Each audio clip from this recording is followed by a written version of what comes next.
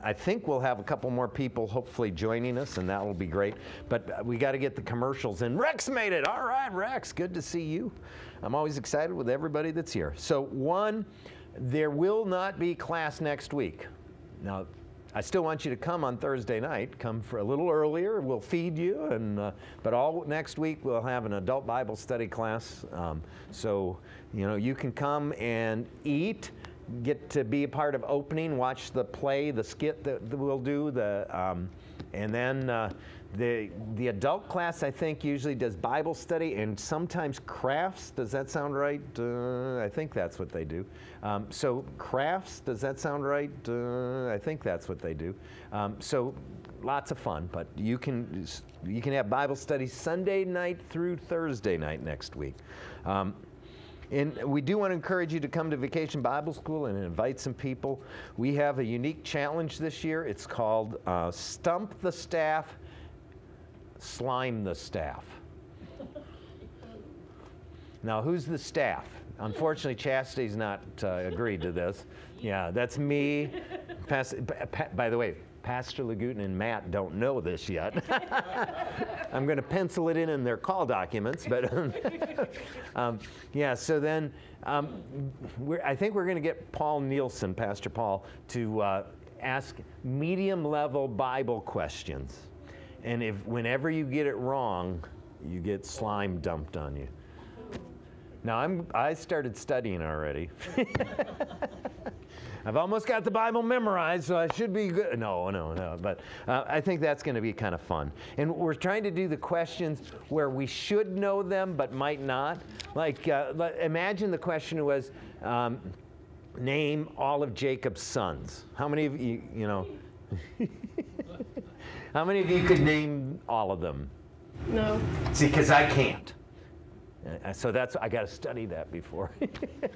Yeah, Joseph and Levi and Reuben. Reuben, I always remember the sandwich, so I will never forget that one. But then, I'm going to get bogged down after 5 or 6. I don't think I'm going to get them all. So, so that's, and we'll probably have a few easy ones, so everyone will get 1 or 2, and then they'll start getting harder and make it more fun. But that's Thursday night, I think. And our goal is, we're set it where we realistically can achieve it, because it's more fun if we reach the goal. So it's 250 people. So we always get to 250 people, so I don't think it'll be a problem. All right, so also, I just want to tell you, so up here I brought from my collection, I was hoping James will come again and bring some more stuff, but this is part of a woolly mammoth tusk. So it's the guy that we get it from up in Deering, Alaska. He searches the riverbanks and every spring and finds fossils, and he calls this bark because it kind of looks like the bark of a tree, but the ivory will end up in layers. There's Denise. Good, she did make it. So this is just an example. He doesn't give me the really good pieces because he sells that. That's how he makes his living. But this is a real nice piece. And this is a woolly mammoth tooth. And again, you see how it splits, but that's a tooth from a woolly mammoth. So the tusks, a lot of them are more than 10 feet, could be 14 feet long, stuff like that. And I just think of how strong the neck muscles have to be if you got 2 of those way out there. By the way, if you irritate a woolly mammoth, those are good weapons. Because I would not want to meet one like that. All right, also, got something special for you. If you listen to the radio station a lot, you may have heard one guy call in. We call him Uncle Bear. I don't know his real name. That's what he goes by. But Uncle Bear said, "You're having Bible school." I don't know how he knew that. He said, "I want you to give away these." And so he brought me 75 hummingbird feeders that he makes. And it's a real simple design, and he's got instructions inside. But I thought this is so cool. So, they're out in the parish hall. There's 75 of them. So if you want more than one, take it. But you'll make Uncle Bear happy if you take one. Yeah. And then come Sunday, because Sunday is Christmas in July. So Hallmark, what are they doing this month? Christmas movies. I see them on the TV in my house. It's like, this is July. Yes, Mary was watching a Christmas movie today. I wasn't there. All right, I'm just telling you, I didn't make this up. But so we're trying to compete with Hallmark. So we're having. Conover Farmers Market is doing Christmas in July this Saturday. Are they? So what does that mean? Tell me what that means. Well, I think we're supposed to have like in excess of like 30 or 35 vendors. Ooh. And with our roaming bee, we're kind of going back to last year's price. Ooh, sale prices. Yes, for our honey and candles and our personal products. So there might be some other people that have sales. All right, so you make money. Check out Conover Farmers Market and the post office parking lot there. That would be good. Saturday. Yeah. So Christmas in July, realistically, it's an excuse to sing Christmas songs again.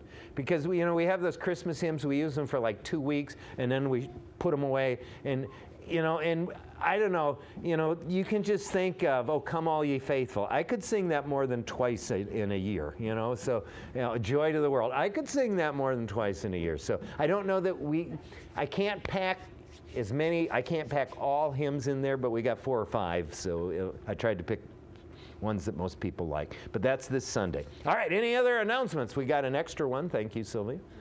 Yeah, oh, it's okay. I like to pass on useful information.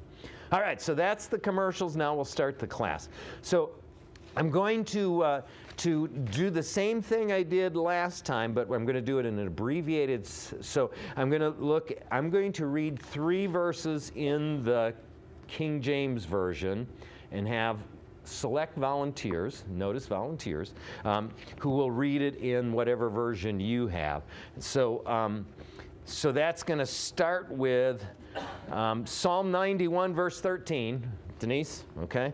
And then Psalm 44, verse 19. All right. Young lady in the back.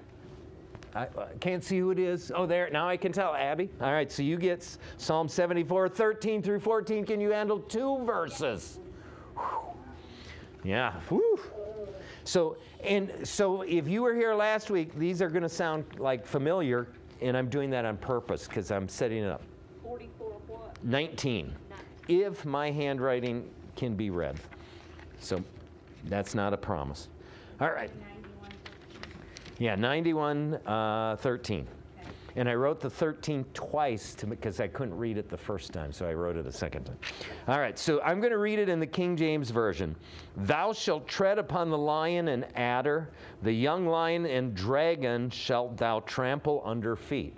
And remember that word dragon is the key word. King James Version, that's not the perfect translation for the word, but it's a more honest one than some of the new versions. Okay, now read yours. You will tread on the lion and the adder, the young lion and the serpent you will trample underfoot. So they put serpent, snake, not dragon. Okay, so I just want to point that out. All right, and then the second one was Psalm 44:19. Hang on, I got to get it. I didn't. All right, though thou hast sore broken us, this is in the King James Version, in the place of dragons and covered us with the shadow of death. Thou hast broken us in the place of dragons. All right, Mary? But you crushed us and made us a home for jackals and covered us with deep darkness. Yeah, jackals is how they translated it. Now, the word dragons is a good translation. Yeah. Okay, and then A jackal just doesn't seem as fierce as a dragon. yes, it's totally inadequate translation. I'm just that. Last time I made the point. The perfect translation of the Bible is not in English or Spanish or anything. It's the original languages. And so whenever you translate from one language into another, there's a little bit of interpretation and personality and thoughts of the translator get put into the text. It's inevitable. That's just the way it is. So we want our pastors in the Missouri Synod to understand original languages, so you can go beyond NIV, ESV, and say, because sometimes there's a real deeper meaning that doesn't get translated at all. It's, for example, the classic is the word love. In Greek, there's 4 different words that are translated love in English, drastically different. From the sexual love between a husband and a wife to the love like of a mother or a father for children to friendship. Philadelphia, phileo is, kind of this friendship love. But it all comes love, love, love. And you lose something because agape love, that's the love God has for us. And it's a love without strings. It's a perfect love. And so if you can't see that when it just says love, you don't get the full picture. All right, so then, and then that one other one was Psalm 74. I'm almost there. And this is 2 whole verses, so we thank you, Abby. Thou didst divide the sea by thy strength. Thou breakest the heads of the dragons in the waters. Thou breakest the heads of Leviathan in pieces, and gavest him to be meat to the people inhabiting the wilderness. Now, that's very interesting. Go ahead and read that now. You divided the sea by your might. You broke the heads of the sea monsters on the waters. You crushed the heads of Leviathan. You gave him as food for the creatures of the wilderness. Yes. So now, one thing I respect about what they did, they left Leviathan, Leviathan. And that's where we're going to be starting today, is we're going to be looking at what is Leviathan. But notice Leviathan is what they translated a sea monster, what they called a dragon. But that word that is translated dragon in the King James Version and a whole variety of different things in ESV and NIV, that's the word that today, if I was translating it, I would put dinosaur.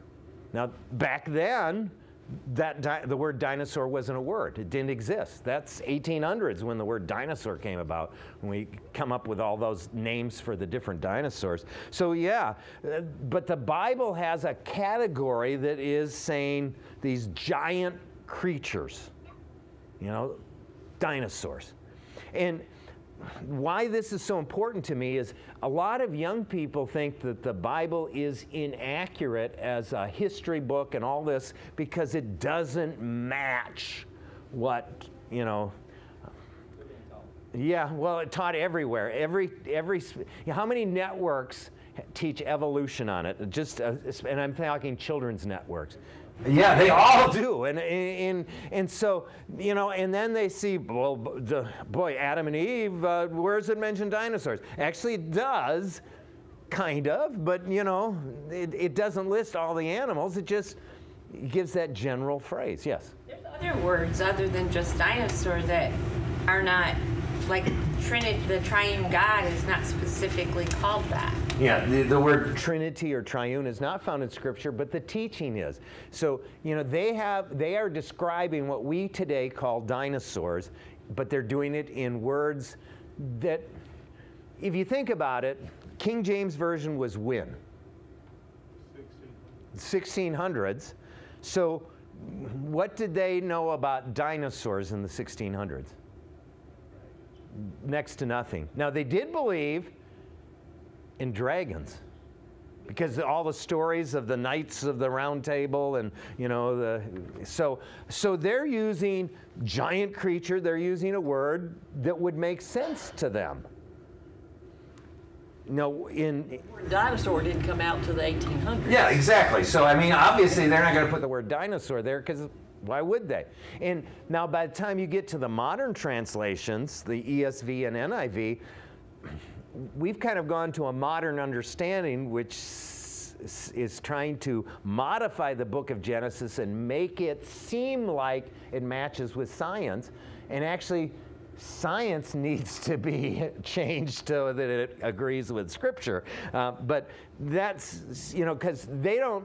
Oh, you'll see. I'm going to say. Through the Bible, though, and if you're a historian and you go through the Bible, you can find the ancestry that's said there. You can find that this war happened, that this battle happened. And so it really does match. Yeah, so if you took the Book of Mormon, which is about the supposedly a lost tribe of Israel that settled in the United States and built these huge cities and everything. So how many of those remains of those cities that are described in the Book of Mormon have ever been discovered through archaeology and history? 0. And there are Mormon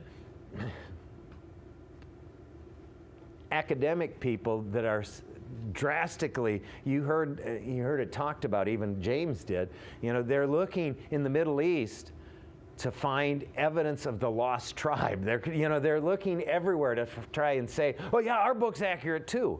Now, archaeologists use the Bible to look for, all right, where is this city that existed a long time ago? And they look at what the Bible says, and that tells them where to go start digging, where to start looking.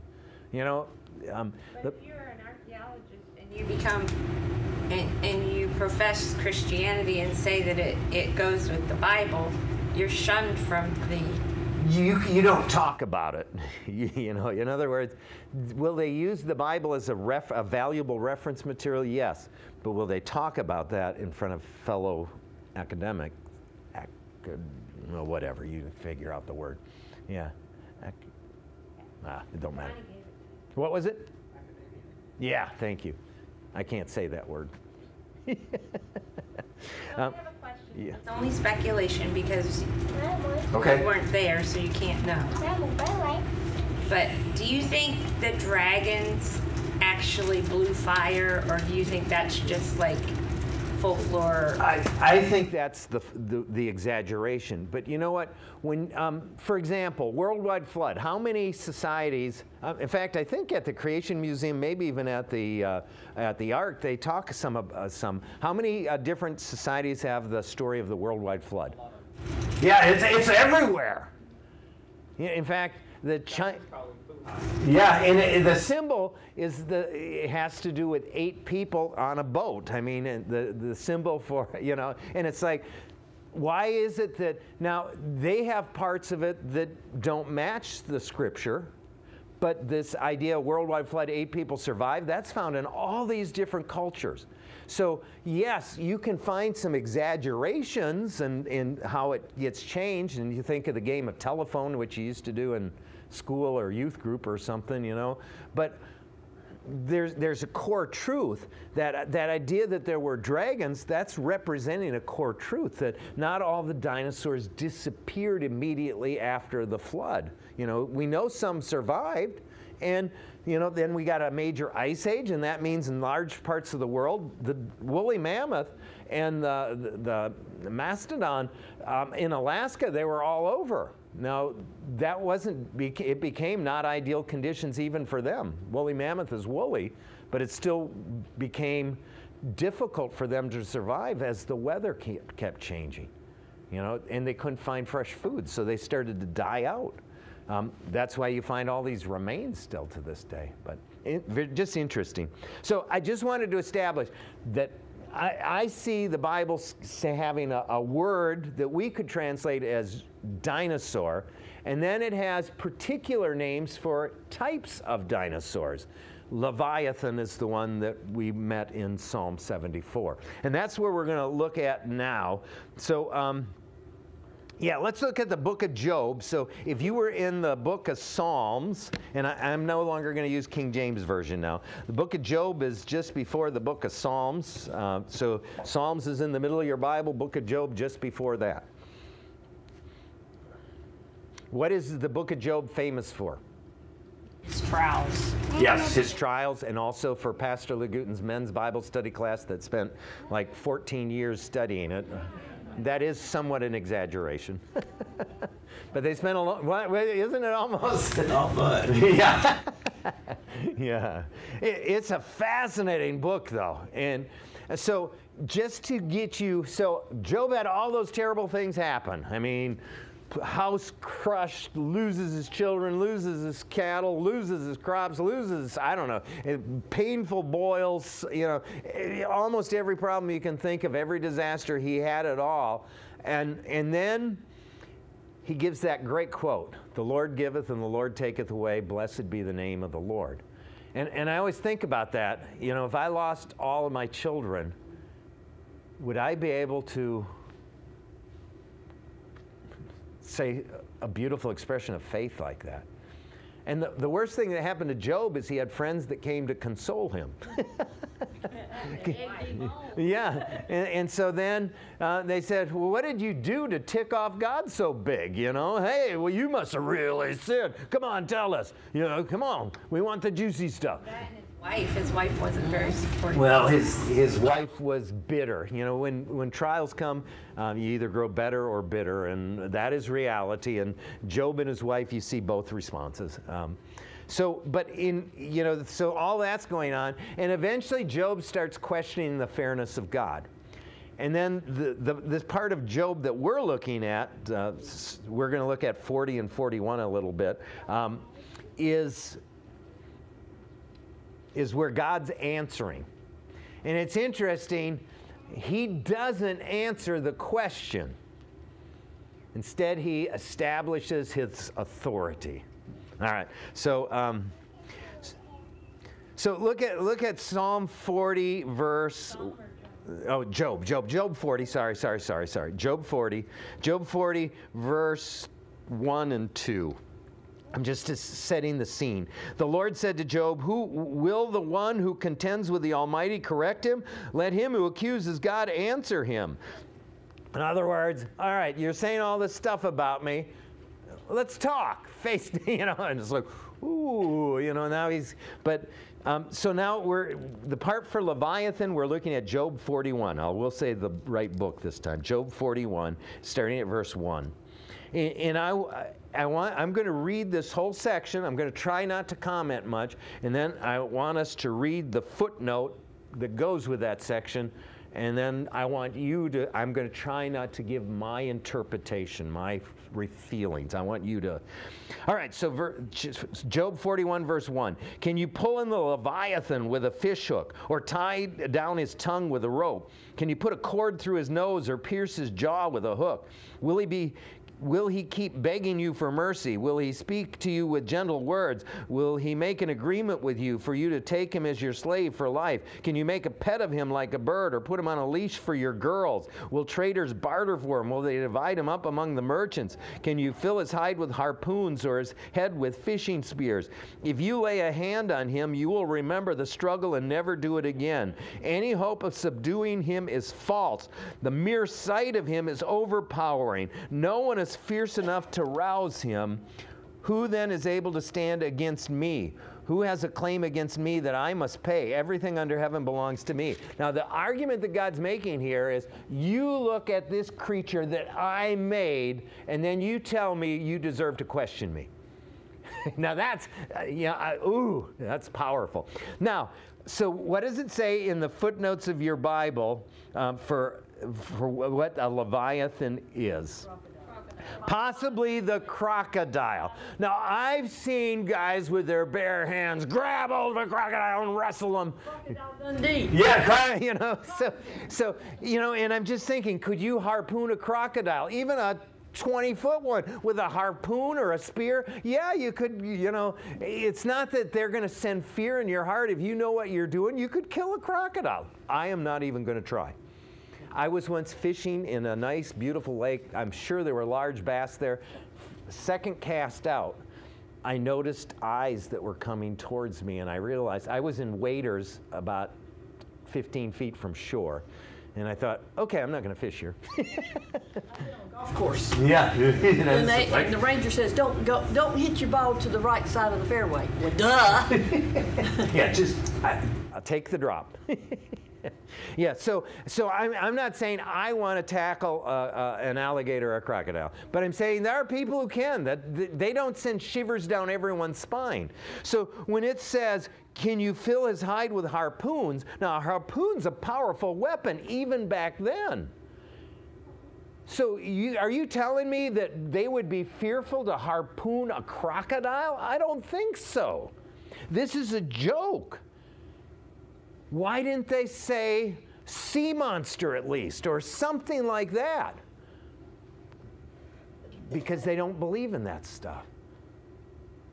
They don't believe that dinosaurs were around when people were. You know, they have an evolutionist point of view when it comes to history, and geology, and all that stuff. So the problem is, in the translations, we translate out the stuff that would help us really understand the scripture sometimes. And this doesn't happen a lot, but it happens more than you'd like it to. Sylvia looked up Leviathan, and it said a gigantic, powerful creature, or something like that. A gigantic, powerful, what did it say, Sylvia? In the Bible, Tenin is the Hebrew term for Leviathan or sea dragon. Sometimes he is compared with Rahab, another sea monster who is especially associated with the Red Sea. And Rahab is evidently mentioned in Isaiah. Yeah. Well, we're gonna look at Isaiah too. So, but I do want you to see this beast that is described here. God's picking some of the most fierce beasts of all. He's not talking about a crocodile, and quite honestly, he's not talking about Loch Ness Monster type either. I mean, I have no doubt that would be scary, you know, but there were some. In fact, if you saw the little post I put, I tried to get what possibly a Leviathan would look like. But you know, this is like whale-size animal or bigger. This is not crocodile-size animal. This is bigger, and you know, this mouth, if he grabs hold of you, it's not like a crocodile grabbing hold of you where they have to pull you under and drown you. I mean, half your body's gone in one gulp is the way I picture it. And we have fossils of some of those gigantic sea dinosaurs, water dinosaurs. So that's kind of where we're going. But I wanted you to see this description. You know, the mere sight of him is overpowering. You see him, you run or row or whatever you do to get away from him. You don't want to be anywhere in the vicinity. Yes? Denise was asking about the dragon and the fire and stuff. And this little blurb that I have down here says, what is a dragon in the Bible? Abstract, in the Hebrew Bible, Yahweh is often depicted as a divine warrior executing vengeance against his enemies. Some of these texts employ the image of Yahweh as a dragon-like creature who pours forth smoke from his nostrils and fire from his mouth.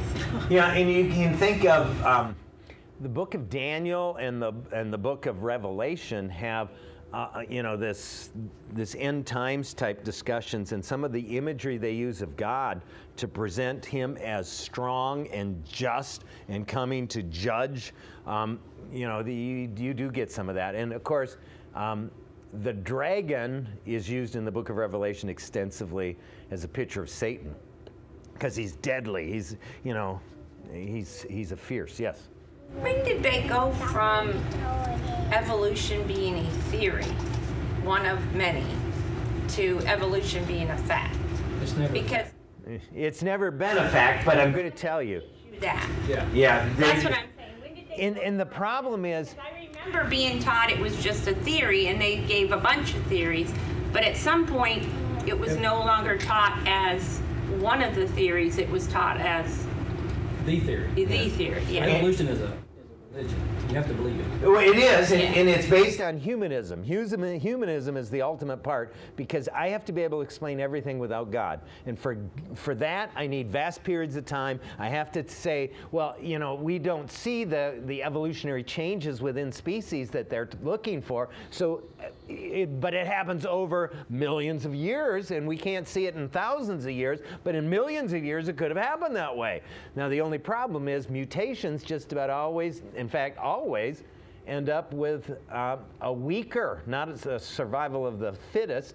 That would be causing someone to have a genetic disease. Something's missing, something important is gone, and that's not survival of the fittest. So it is nonsense, but I'm going to tell you. So I was in the studying to be a nuclear engineer, and this is a long time ago.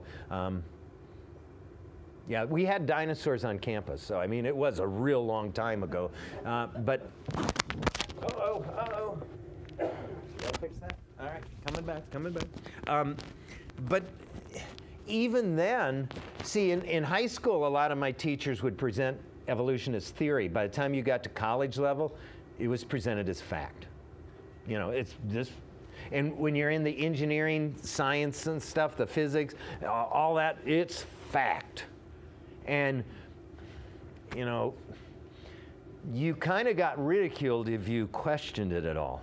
And see, you know that's bad science when you're not allowed to question it. Because science is always about, you know, it is about questioning things. It's about being able to show that again and again and again that it's correct. It's observable and repeatable. That's the scientific method. You know, and when we can't question, when we can't offer theories in contrast, that's not theory. Then that's propaganda. That's a religion. That is, you know, that's not scientific at all. And whenever they say you can't question this, or else you will be fired from the faculty, or you will never be published again, that tells you it's a religion.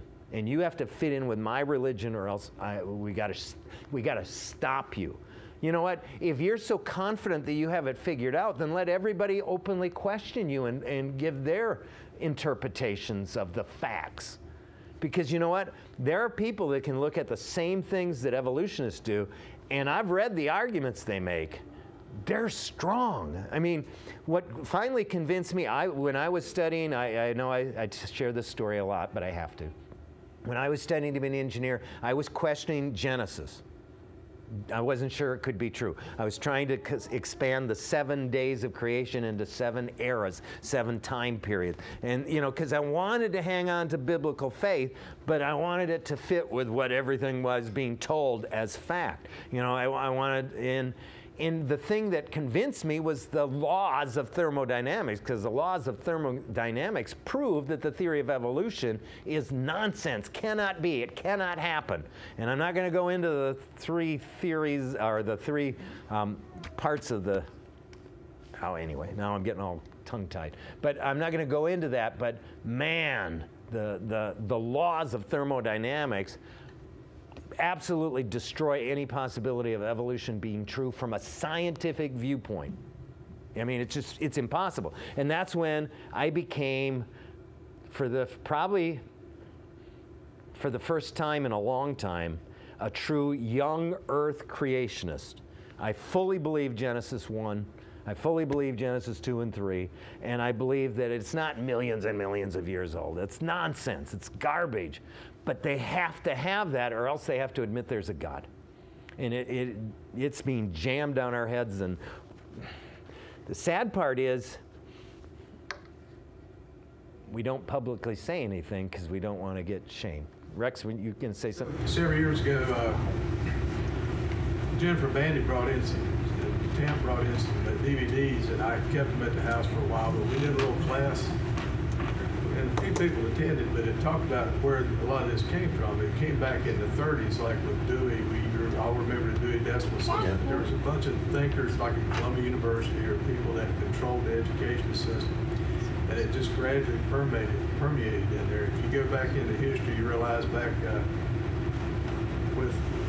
when Roosevelt started accepting Keynesian economics, which is basically a socialist or Marxist ideas, but a lot of those thinkers, like Freud and things like that, those thinkers that started permeating into the education system, and it trickled down from higher education down into ours. That's why the school boards are now where the battles are going to be won. Yeah, in fact, quite honestly, if you know, all right, Mark Robinson, who is that? Lieutenant Governor, my hero, by the way. I went to hear him speak, and what he was talking, it was a pastor's gathering, so I went, and I love him. He's a preacher. I mean, he is not political in nature. He's in a political office, but he speaks from here. You know, and he doesn't care if he's politically correct. But his main point was we've got to get Christians to run for office, because otherwise we're going to we're going to lose everything. And you're right. County commissioners, city councilmen, and school boards, that's the crucial battle. I mean, yeah, you know, there's other battles, other levels, but we need Christians to run. And you can think, right now, it would be real easy for Christians not to run. Who wants to get your name smeared? Mark Hollow is a member of our church. He ran in the last election, lost, and he didn't mind losing, but the thing that bothered him was some of the lies that were told about him. They came right out and said he was pro-abortion. Now, I've known Mark Hollow for 20 years. He's pro-life, always has been, always will be. But, I mean, they're smearing him, you know, and who wants to run then? But if we don't, then... alluded to earlier, I started to get into that, but it's like, that's why going back to Genesis has been so important, like our Bible class, yes.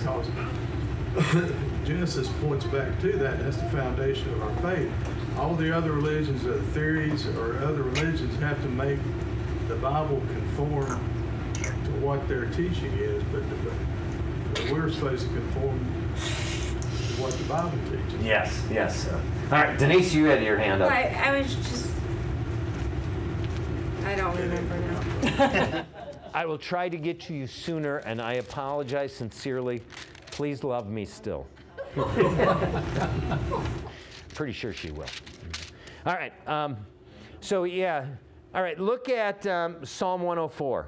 We're going to just look at a couple more passages about Leviathan, because you saw him in Psalm 74, you see him in Job 41.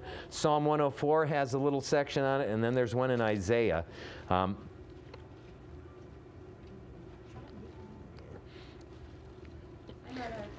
Hey, go, ask. Remember when we would listen to the Jonathan Park series? Yeah, and that was from a creationist point of view. It was that great. Based off of real scientists that were kicked out and yes, and their families harassed and stuff? Yes. So that actually happened. So there was a guy who published something questioning the theory of evolution, and it was peer-reviewed. The facts were accurate, but it got published in a scholarly journal, and when the scholarly journal got in trouble for questioning the theory of evolution, and he lost his job. You know, so I mean that stuff is real. I mean that's real. I think he worked for the Smithsonian actually, and you know the Smithsonian. If you go through their exhibits, there's a lot of evolutionary viewpoints in there, and I love the Smithsonian museums. They're great, but there's propaganda in there too. I think it's not close to us, but I just remember our oldest when she went to Lenore Ryan, and she had a class with a pastor, and he told her that if she believed everything in the Bible, that she was wrong. She was an idiot. She was an idiot, and then he also told her that by 2025, which isn't that far away now, that dogs would be driving cars and having jobs and stuff like that, and walking And up. who's the idiot? That's my point. But that just blew my mind when that was a pastor. Yeah. Yeah. Well, that's the world we live in. You know, and that's not all pastors, and it's not all denominations, but there's some have sold their soul because they're trying to conform the Bible to society instead of trying to convert society to biblical thinking. And that's the mistake. All right, Psalm 104, starting at verse 24. So how many are your works, O Lord? In wisdom you made them all. The earth is full of your creatures. There is the sea, vast and spacious, teeming with creatures beyond number, living things both large and small. There the ships go to and fro, and the Leviathan which you formed to frolic there. Now, why does it, you know, the only one mentioned by exact name is Leviathan. Why do you think that is? It's talking about God's creation, all the animals in the sea, teeming with life, all that. Why is it? It's huge because my thought is being out on the ship, you're in the middle of the ocean. You ain't necessarily next to the shoreline. And here's this big creature frolicking in the sea. Did you see there was a small boat that had a whale jump, you know, and you like it when it surfaces near you, but it surfaced right near him and landed on the front of the boat. That would be scary. Well, imagine you see a Leviathan, you know, surfacing right around your ship. That would scare you. But I think, why is this mentioned? Because that was the greatest of the sea creatures. You know, so why do they only point out that one particular? Because he's at one end of the spectrum.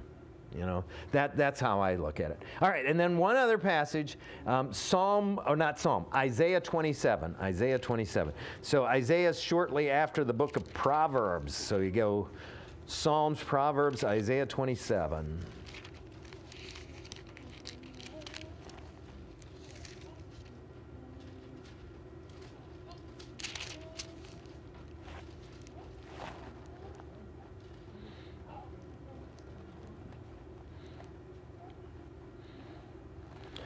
So in that day, and this is talking about when God comes again, kind of the end. You know, God is. Isaiah 27, what? Verse 1. Verse 1. It's right at the beginning. I'm sorry. I'm get so excited about this. I skip basic things like telling you where. In that day, the Lord will punish with his sword, his fierce, great, and powerful sword. Leviathan, the gliding serpent, Leviathan, the coiling serpent. He will slay the monster of the sea. Now again, that does not work with crocodile. You know, that's nonsense. This is not a crocodile. And why is this the ultimate enemy that God's, you know, this is about the strength of God. And God is so strong and powerful and mighty, he can even defeat the Leviathan. This is one of the most fierce, scary, ferocious, large beasts. You know, this is not a crocodile, and crocodiles scare me, I admit it, you know, but this is something bigger and badder than that. And that's why, you know, why is this being used as a reference point again? Because it's showing the greatest of God's work. And if you want to go in massive size, this is it.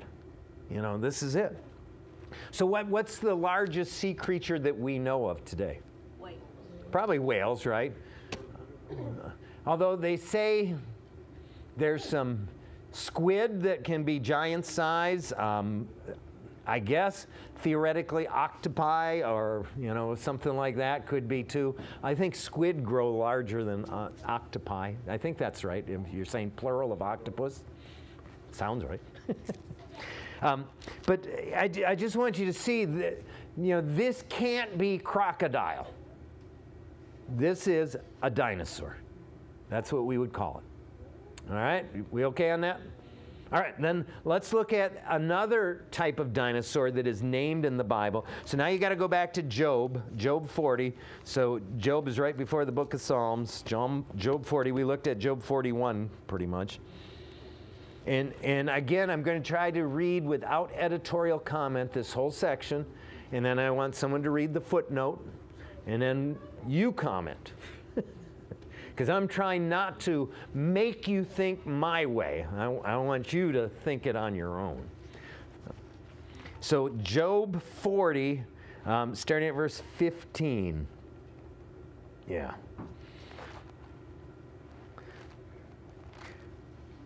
Look at the behemoth, which I made along with you. So what is a behemoth? It's an animal. Yeah, this is a land dinosaur. And this is going to be massive land dinosaur. So think the biggest land dinosaur that you can think of, and that's what this is. In which feeds on grass like an ox. Now, it's a vegetarian. Whew, that's good. I feel better, you know. What strength he has in his loins. So what are loins? It'd be like his back legs. Back legs? Okay. I don't know. I don't think I have them, or I don't have strength, so that can't be. Yeah. What power in the muscles of his belly? That's not me again. And no, don't be pointing at anyone. No. Well, Tony has it. Yeah. His tail sways like a cedar, and I want you especially to notice that. I'm not making editorial comment, but his tail is like a cedar tree. And how big is a cedar tree? I mean, trunk, massive. Length, massive. Okay, just wanted to get that in there. I'm giving editorial comment. I'm sorry. I can't even pronounce that word. The what? Sinews. Sinews. You're a nurse, so you have to learn that. Sinews. Yeah, tendon. I'm going to call it the tendons of his thighs are close knit. His bones are tubes of bronze. Now, if you think of a massive dinosaur, think of the weight that the bones have to support. You know, you think of 4 legs. Think of how strong those bones have to be just to support the weight of the animal. His limbs like rods of iron. He ranks first among the works of God, yet his maker can approach him with a sword. So here again we're seeing he's describing the largest land dinosaur as a point.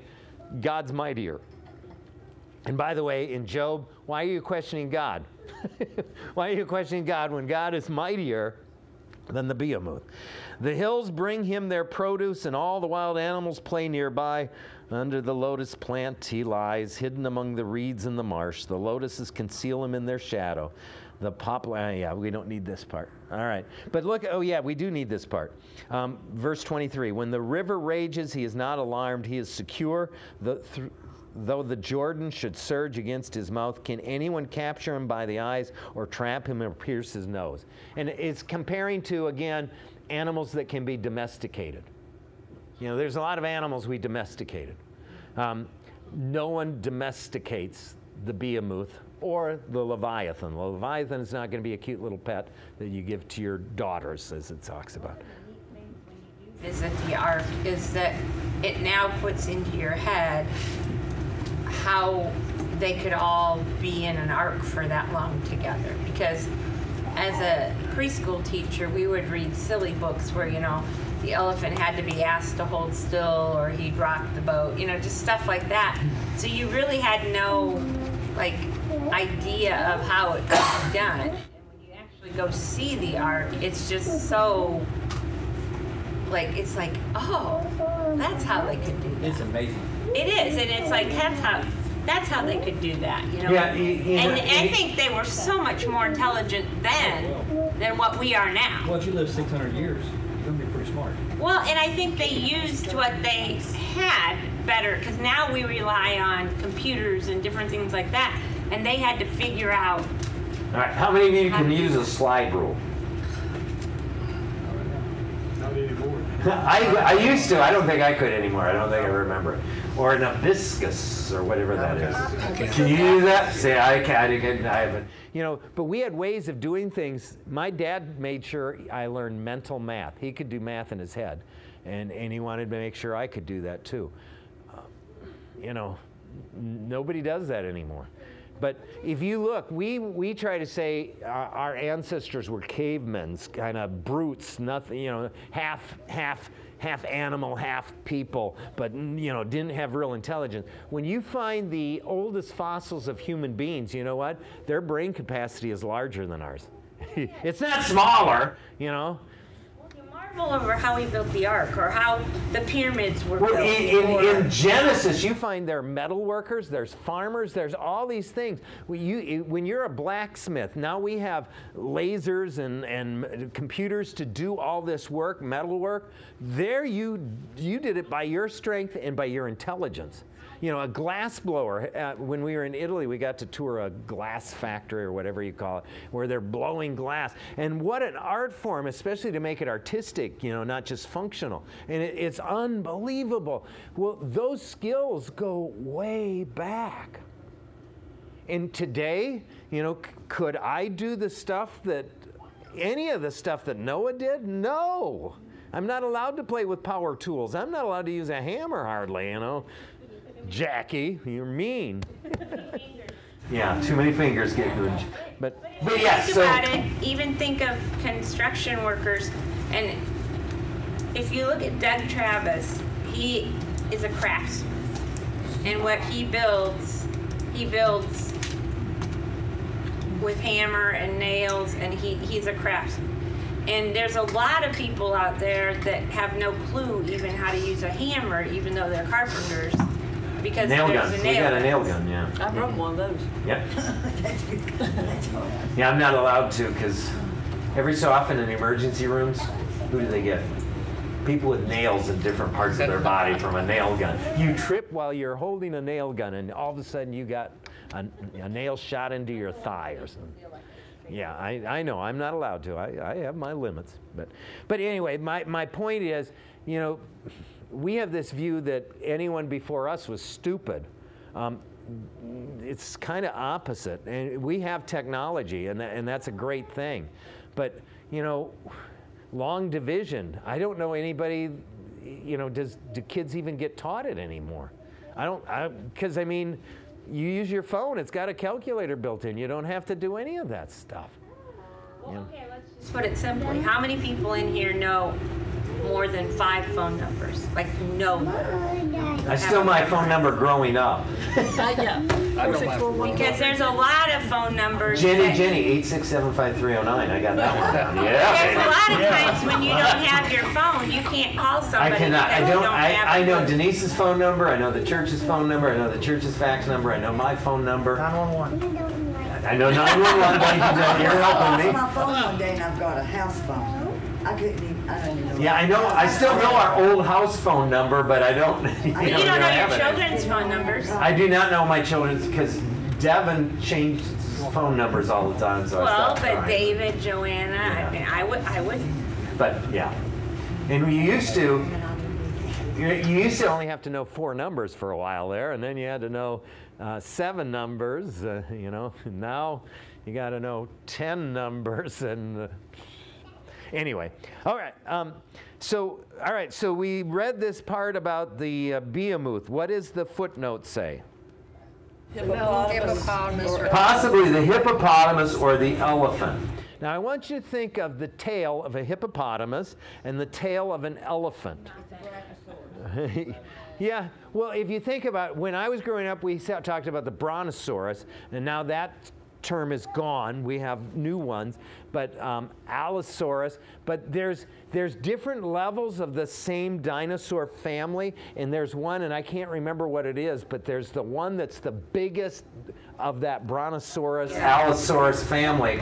That's what this is, you know. And I want to call it Gigantosaurus, but I don't think that's good. It could, I don't know. Someone, you got smartphones. Brachiosaurus. Okay, that is it. Denise, you're Full of it tonight. I'm full of it every night, Denise. Sad but true, yes. Yeah. It definitely can't be a hippo or elk. Yeah, I mean, but it's ridiculous. A hippo's tail, even if it was has got smaller over the centuries, it's not going to be like a cedar tree. You know, what hippo could move his tail if it was the size of a cedar tree? And all right, someone look up. I'm serious. What, Brachiosaurus? How long and high and how much to? 98 feet long. Now, an animal that size could have a tail the size of a cedar tree. An elephant could not. By the way, how long is an elephant's tail? It's little. Well, it can swat flies a little bit. I mean, but it's not. It's not even like a branch of a cedar tree. You know, by the way, some of those branches of the cedar trees are like trees themselves. I mean, it's just, so I wanted you to see the Bible is not primarily a biology book. It's not primarily, you know, any of that, but whatever it speaks of is true. You know, so it doesn't tell us everything about the structure of the cell, but when it talks about animals and stuff, it speaks truth. So this stuff is true. And what we tried to do is explain it away and make it, we doubted Scripture. So remember when in Columbus's day, not everyone did believe this, but many thought the earth was flat? Yeah. Those who thought the earth was round, what was that based on? Scripture. The Scripture describes the earth as a sphere hanging in space. So even though we can't imagine, we didn't understand gravity, we didn't understand all kinds of stuff, but the Bible was right all along, but we didn't believe it. And that's, yeah, go ahead. What did you say about Scripture about being round? It talks about the earth as a sphere. Hey? Are you sure? Yeah. Which one's that? I'd have to look it up. Isaiah 40:22 says it's a circle. Yes. Well, He says he hovers over the circle. It doesn't say anything about round or sphere. well, that Hebrew word. If you look up Job 38:15, that'll show you that it's flat. The earth is flat. If you really believe the Bible, the earth is flat. He can't stretch out the heavens as a curtain over a sphere. He can only do it. Now your firmament is like a dome. Yeah. If you do a dome and it's flat, he can stretch out the heavens as a curtain. Yeah. But in both sides. You can't do that. I'm sorry. You can't. Read it. Read Genesis. Well, I have. So where's the sun at? All right. Where is the sun? No, is it 93 million miles away? Yeah. It is? And is it still in the firmament? No. The Bible says it's in the firmament. And your point is? Well, you said it was a sphere, and it's hanging up a sphere in a round sphere. Nowhere in the Bible it says it's a sphere or round. It's a circle. God can't get that wrong. If it's a circle, it's a circle. Well, not a sphere. So that's where that knowledge of the original language is. That's the King James Bible. Yeah. Yeah. And I'm just saying, the knowledge of the original language, that could be, and I would argue. But if you believe the sun is 93 million miles away, but the Bible says he put two great lights inside the firmament, the moon and the sun. Now that's based on the translation. That's based on King James. Yes, that's based on the King James version of the Bible, which is the translation from the original. And so I'm not really wanting to dispute, but my point is the Bible's always right. And you're not arguing with that, really.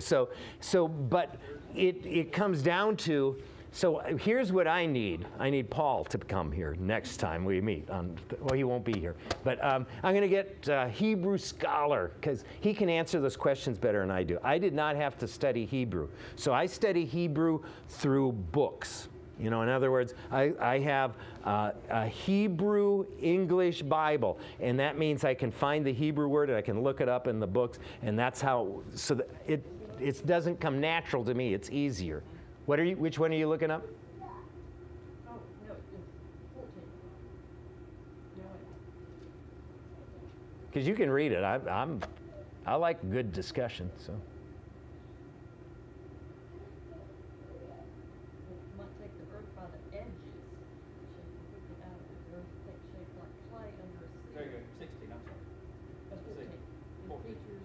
Stand out like those of a garment.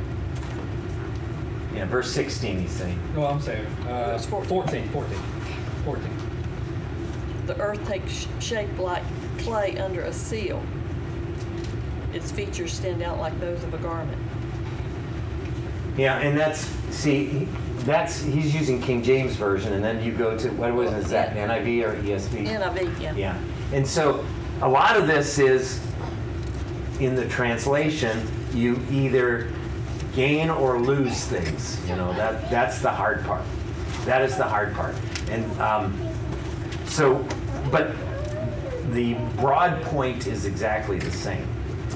When the scripture speaks of these Leviathan and Behemoth, it's accurate. This is not myth. This is not, the word dragon has a different understanding today than what it did when it was used in scripture, but it's speaking the truth. And do dinosaurs, did they exist at the same time as humans?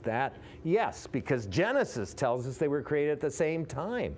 You know, is there fossil evidence to support that? Yes. In fact, I'll bring some when we meet the next time.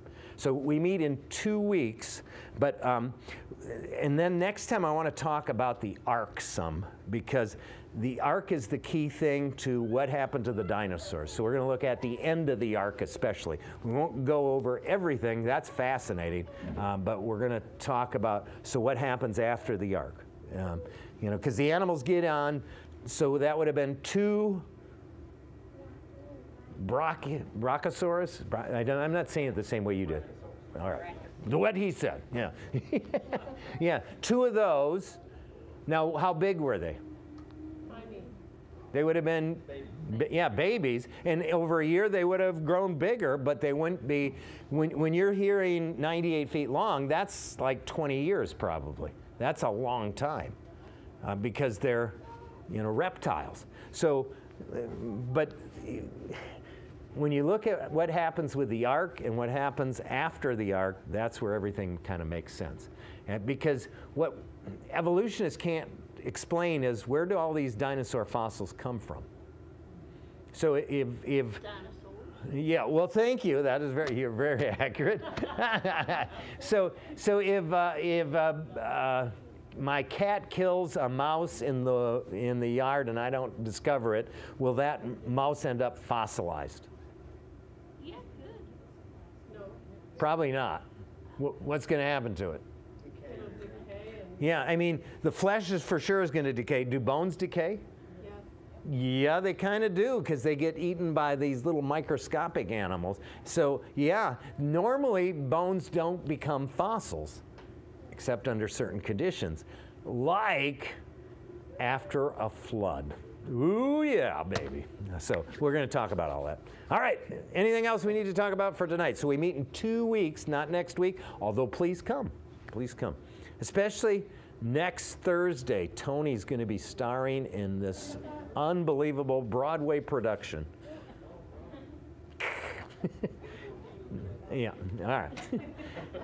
And Mary, you're still as a possibility on there. All right, let's close in prayer. Dear Heavenly Father, we thank you so much for your clear word.